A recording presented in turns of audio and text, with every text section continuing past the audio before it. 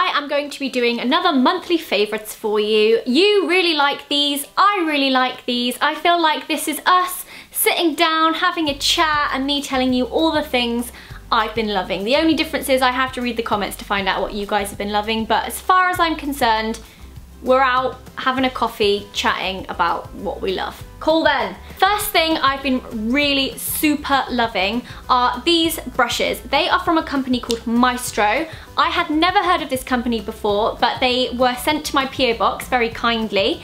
I get sent a lot of different things to my PO box because I have this channel, I talk about beauty, I've had my blog since 2009, so a lot of companies kind of see it as their way to be like, you might like my products, you might not. And I felt them and I instantly fell in love. I am a serial brush hoarder slash collector. Is that the same thing? Slightly different. And I have used a lot of different brushes. There are certainly brushes that for me stand out above the rest, and when I had my hands on these and I felt them and I used them, I decided these were my new favourite brushes ever. I firstly love the design. They're really super long handles. At first I thought that that would be odd because I'm so used to kind of holding them kind of here, I guess, and I didn't really see the point of having that. But I really enjoyed actually using them on the end because it makes you have slightly lighter touch. If you've got it here, you're a lot more heavy. If you have it at the end, it's a lot lighter, and I've been trying to apply my makeup a little bit more delicately because I feel like it's the most long-lasting and most effective way of doing it, and these have really helped. The brushes are super soft, they're amazing. These are two of my favourites at the moment. This one I've been using for, you're right there, Alfie. This one I've been using for blusher because it's really small but it's also very fluffy, so it's perfect for the apples of your cheeks. This one I've been using for contour because, again, really narrow and perfect. I really love them. They feel like amazing quality. Just, oh, love, love, love. The next thing I've been loving is this Kiko blusher in the shade Wild Mauve. This is, I absolutely love the packaging of this. I've seen mixed opinions and reviews on this packaging. A lot of people think it's too big, it's too bulky, and it's very unnecessary. I have to agree to some extent, but I still love it. I don't care. It takes up a lot of room in my makeup drawer, but I feel like it deserves its space. It's a baked blush and it has 3 different colours that all blend together. I've got it on today. I've been wearing it every single day for like the past week and a half, and I just think it's beautiful. It also has a big mirror in it, and it's kind of magnetic. Ooh. Okay, the next thing I've really been loving, I ordered from John Lewis, I think. I was doing like a bit of a house shop, and then I went onto their makeup section because I forget they do makeup as well, and I ordered this, which is the Guerlain terracotta bronzer. I love Guerlain bronzers. I think they're amazing. For me, they have worked the best. I find that they don't go patchy. I find that they're very easy to blend, and I also love the different colour tones. They had this range of bronzers with a slight kind of blusher on the side, kind of going by your hair colour, I think that's what it was. So I selected Natural Healthy Glow, 01 Claire Brunette. So I picked this one up. This is the perfect shade for bronzer for me. Right now I'm quite pale. I am about to go on holiday, so that is gonna change. So if you have fairer skin and you find it quite difficult to find a bronzer that kind of complements your complexion, I feel like this would be a winner. And this is the brunettes one. I think the blondes one was even lighter, so definitely check those out. Guerlain is a little bit more pricey, but I just find the quality of these amazing, and I've used Guerlain bronzers for a really long time. Beautiful. On the same category of kind of face powders, I have a lot of face powders in this favourites. I am loving the Charlotte Tilbury Film Star Bronze and Glow Face Sculpt and Highlight. Firstly, the packaging is amazing. Charlotte Tilbury's products are amazing. I love all of them, to be honest. I think her lipsticks are amazing quality. Some of my favourite lipsticks are her lipsticks. I use them all the time. And I did a shoot recently where the makeup artist was using this on me, and I was like, oh, that's amazing, why don't I have that yet? So I ordered it and now I am using it a lot. It basically has the sculpting shade on one side and the highlighting shade on the other side.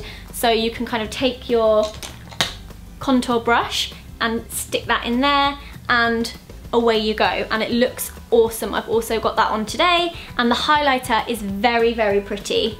I've been loving that. Thank you, Charlotte Tilbury, for your endless supply of amazing makeup products. What do you mean, do I like your stubble? Yesterday. Yeah, it looks great. I like your stubble.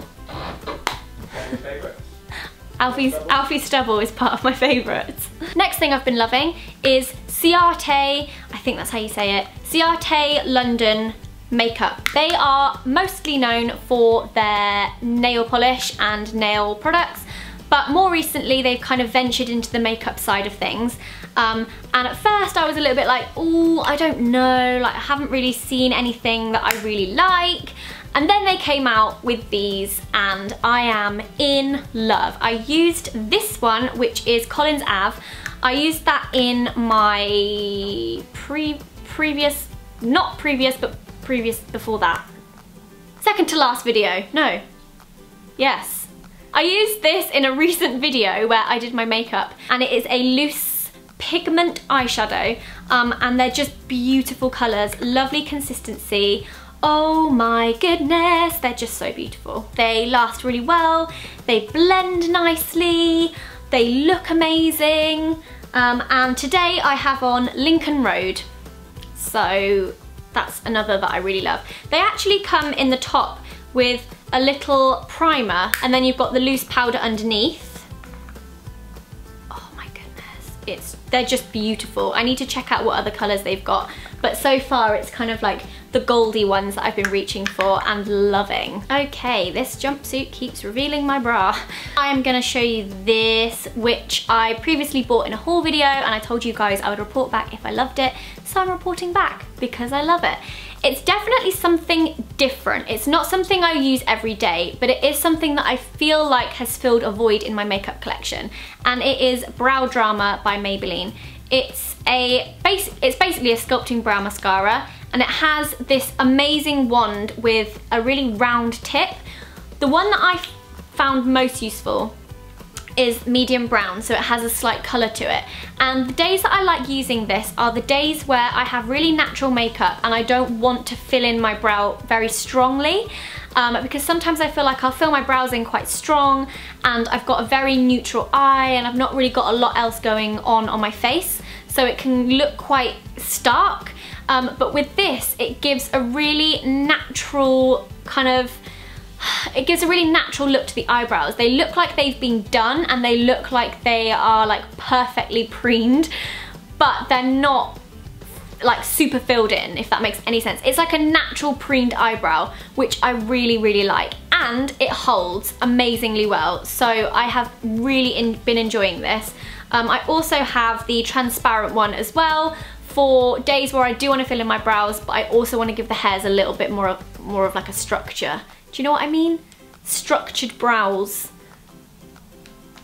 I kind of wish I had this when I was in school, when I wasn't sure what I was doing with my eyebrows and I needed something to make them look more like eyebrows, if that makes any sense. I wish I'd had this. So if you're kind of going through that stage where you're like, I kind of want to fill my brows in, but I don't, and I kind of want to have a bit more of a brow routine, but I don't, I feel like this would be the perfect product for you.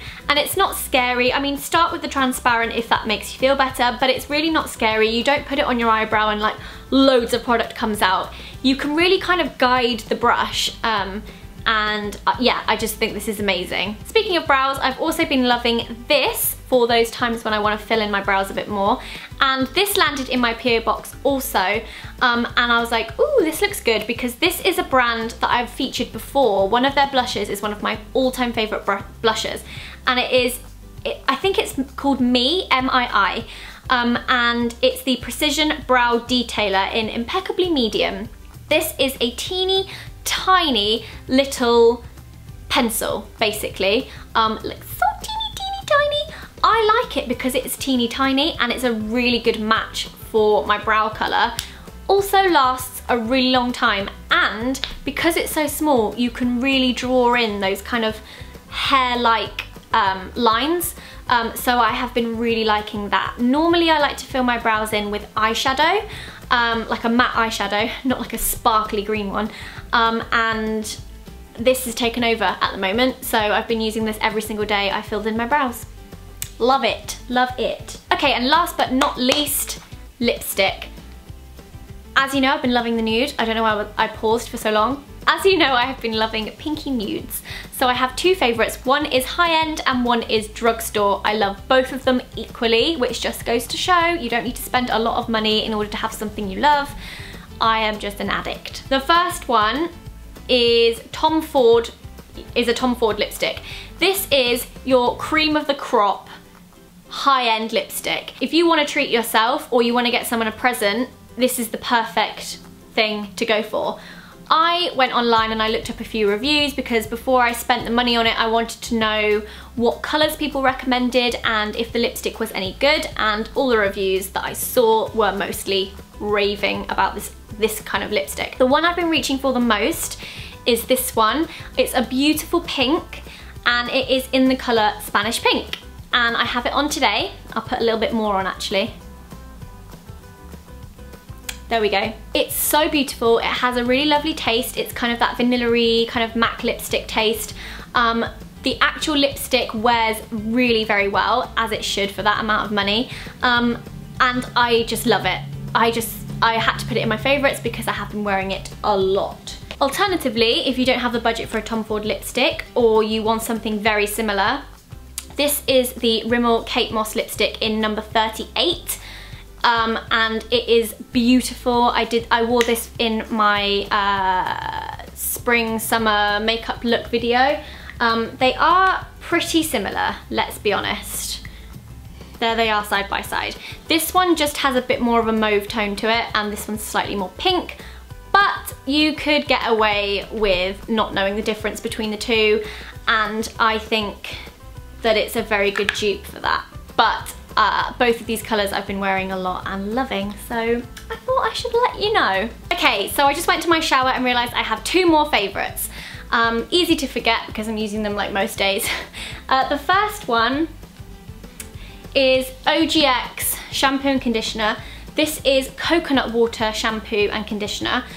Drench your dehydrated strands in this ultralight blend of weightless hydrating coconut water combined with nutrient-rich coconut oil to transform dry, parched hair into silky, shiny perfection. I've been using a number of different shampoos at the moment, but I feel like I always reach for these a little bit more because I love how it makes my hair feel. It feels exactly how it says. It feels exactly how it says. Really silky and very healthy.